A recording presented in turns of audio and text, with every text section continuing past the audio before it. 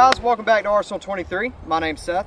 So we're out on the range today and we're going to be testing 7.62 by 39 and 5.56 by 45.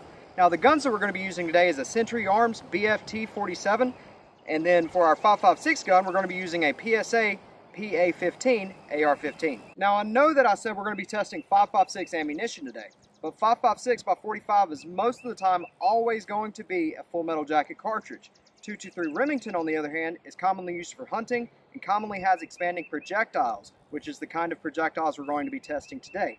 Speaking of that, the ammunition for the 7.62 by 39 that we're going to be using is Winchester for both brands. So for our first one, we're going to be using Winchester Super-X with a 123 grain soft point projectile. They call it a power point. For the second type of ammunition, we're going to be using Deer Season XP from Winchester as well, but this has got the extreme point on it, kind of like a ballistic tip. For our 5.56, or 223 in this case, our first type of ammunition is going to be the Fiocchi Field Dynamics 40 grain V-Max projectiles, and then we've got Winchester Silvertips 64 grain defense tip projectiles. These are also kind of like a ballistic tip.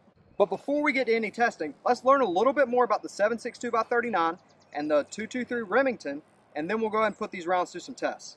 So we'll start with the older of the two, the 7.62 by 39. Towards the end of World War II in Soviet Russia, the Technical Council of the People's Commissariat for Armaments met to discuss the development and introduction of a new intermediate rifle cartridge.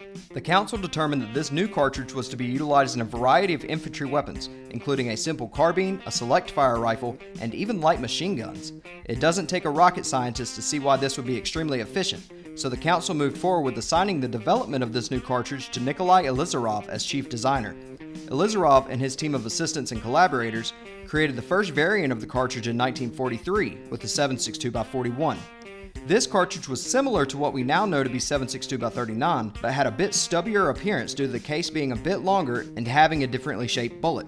Although the 7.62 by 41 was officially adopted and had a pilot production run beginning in 1944, advancements in testing revealed that a different bullet design could improve accuracy and penetration capabilities of the new cartridge. Test results showed that adding what's referred to as a boat tail, a small taper on the rear of the bullet, the new cartridge gained measurable accuracy at both short and long ranges.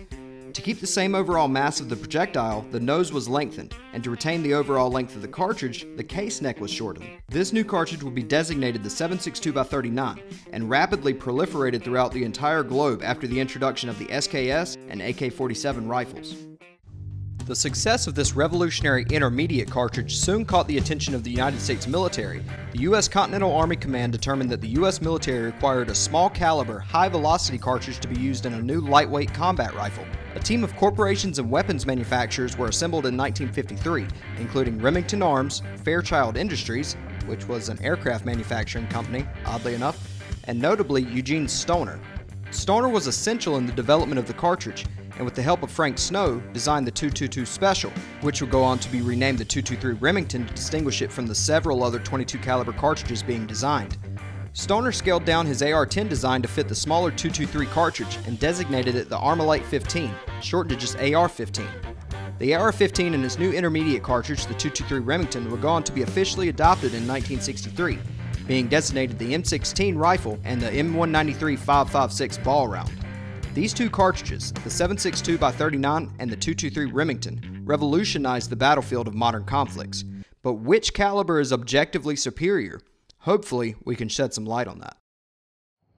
Alright, so now that we know a little bit more about both cartridges, let's go ahead and put some shots through the chronograph and see what kind of numbers we get. So first up, we're going to be testing the 7.62 by 39, starting with the Winchester Super-X 123 grain jacketed soft points.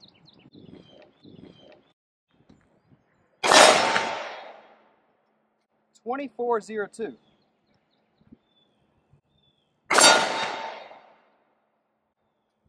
2278.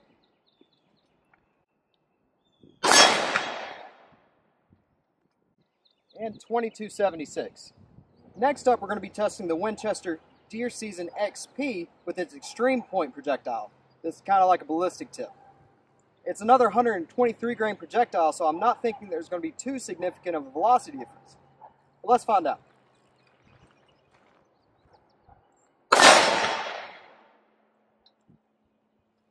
.2356.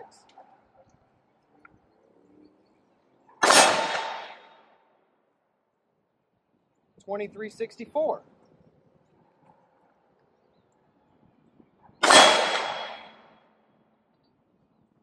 1998.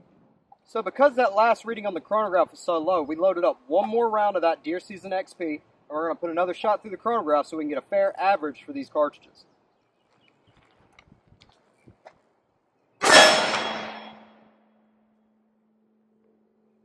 Seems like we got 2396.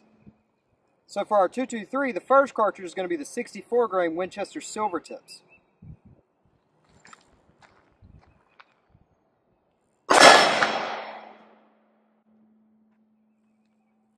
$27.67.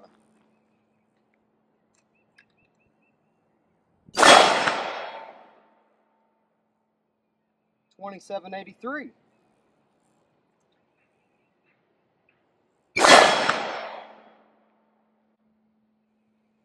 And $28.11. So our last cartridge that we're going to test today is the Fiocchi Field Dynamics 40 grain V-Max projectiles.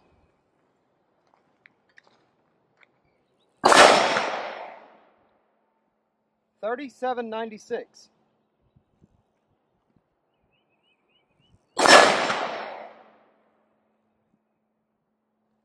$38.86.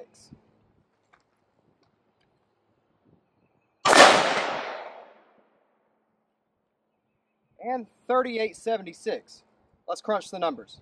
So we've already crunched the numbers, but before we discuss the results, chronographs don't always agree with each other. Different environmental factors such as the sunshine, the wind, and the cloud cover can affect chronograph results. So keeping that in mind, with our 7.62 Winchester Super-X, we get an average velocity of 2,318 feet per second. Now comparing that to the Deer Season XP's 2,372 feet per second, it's not that big of a difference. It's only 54 feet per second. Moving to the 223s, we see much higher energy numbers, with the Winchester Silvertip getting an average velocity of 2,787 feet per second. With our 40 grain V-Max projectiles, we see an average velocity of 3,852 feet per second. That's a difference of 1,065 feet per second. That's significant. But remember, we're using much lighter projectiles in the 223. How does that compare energy foot-pound wise to the 7.62? Well, with our Winchester Super-X, we get an energy foot-pound of 1467. Comparing that to the Deer Season XP's 1537 foot-pounds. That's only a difference of 70 foot-pounds of energy. But moving to the 223s, we see much lower numbers, with the Silvertips getting 1,104 foot-pounds of energy, and the 40 grain V-Max projectiles getting 1,318. So I think it's definitive that the 7.62 is going to be more powerful than the 223 in most chamberings. But you can narrow that gap depending on ammo selection. But remember, these are just numbers in a chart. How does this translate into effectiveness? Let's see if we can put these rounds through some other tests and shed some light on that. So up first is our favorite target, water jugs. Now this isn't a very comprehensive test, but it should give us a good demonstration of the power of these cartridges. Up first going to be the 7.62. I'm going to shoot the targets on your right with the Winchester Super-X, and then the targets on your left with the Winchester Deer Season XP. Hopefully we should be able to see a difference. Remember, the Super-X is a soft point, and the XP is a ballistic tip.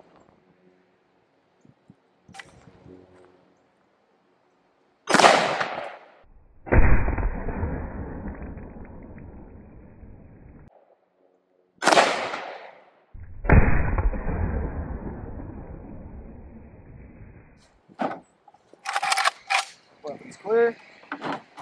Well, as you can see, the 7.62 just destroyed these water jugs. I mean, Jeremy, if you want to get a slow pan of where all the carcasses are, I mean, it blasted them up to 20 feet away. Let's see how the 223 compares. So up next is the 223. The target on the right I'm going to shoot with the Winchester Silvertips, and the target on the left I'm going to shoot with those 40 grain V-Max projectiles.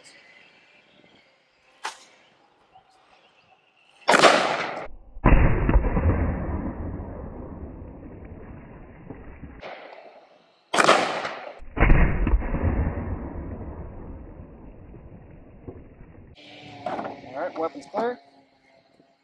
So with our 223, as I'm sure you can probably see in the slow-mo, even though it still launched these jugs pretty well, looks like I went in there, even though it launched these jugs pretty well, still didn't obliterate the water jugs like we saw with the 7.62. Let's put these rounds through a different test. So we saw how these two rounds performed in water jugs, but how did they perform in a penetration test? Well, for this we've got 10 pinewood boards followed by a water jug. And on these two tests, I'm just going to be shooting full metal jacket ammunition for 7.62 and for 223. So up first, 7.62.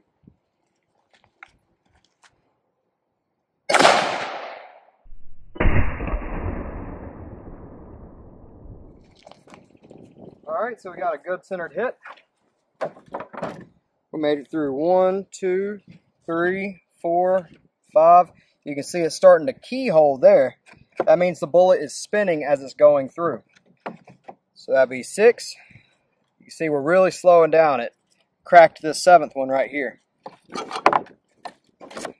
8, 9, still keyholing. And we deflected off of the 10th. Luckily, we spared this last water jug. Let's see how 223 stacks up. Next up, I've got a 55 grain 223. Let's see how this compares.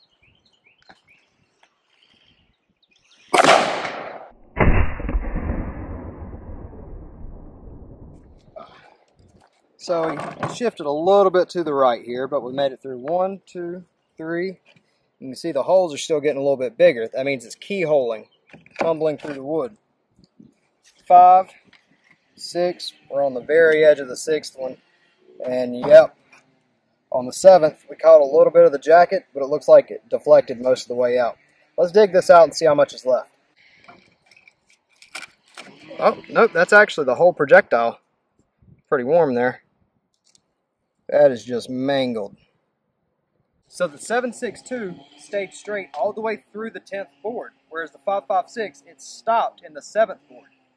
Now, is that a significant difference, or is that just chance? We'll let you be the judge. So we put these rounds through some water jugs, and then we put them through our penetration test.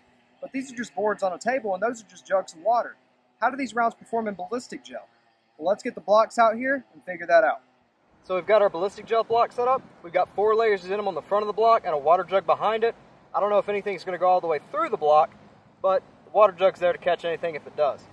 So first up is going to be the Fiocchi 40 grain V-Max projectile.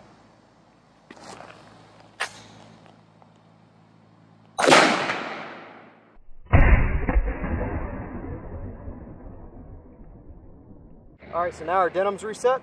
Now let's hit it with that 64 grain Winchester Silvertip.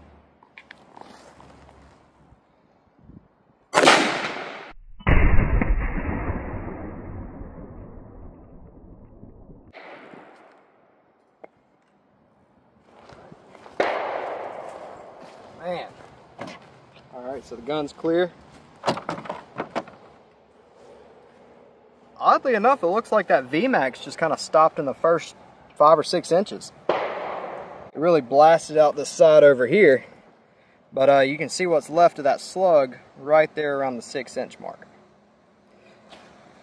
Now the Winchester Silvertip, it progressed up to about halfway through, just over half of this 20-inch block here. So it's doing pretty well. And the wound channel on this thing is massive. It's probably 3.5 to 4.5 inches. But how do these stack up against 7.62? Well, let's turn the block around, set our denim back up, and try those out. So now we've got our 7.62s loaded up. First up, I'm going to shoot the Winchester Super-X 123 grain soft point.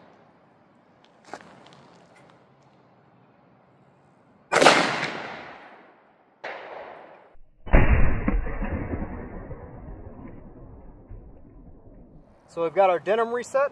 Now let's hit it with that Deer Season XP from Winchester.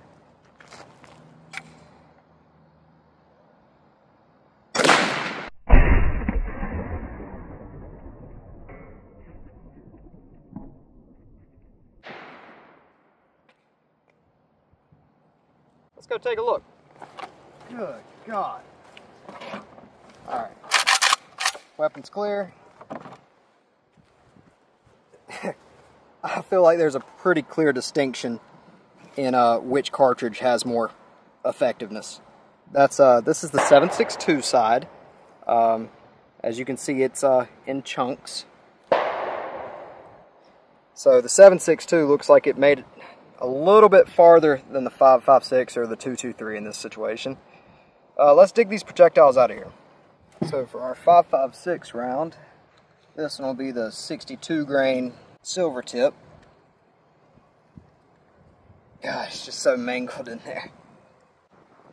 There we go. As you can see, that one is just mangled. With our other 5.56, all that's left, I believe, is just going to be a copper base. It's that little nugget right there.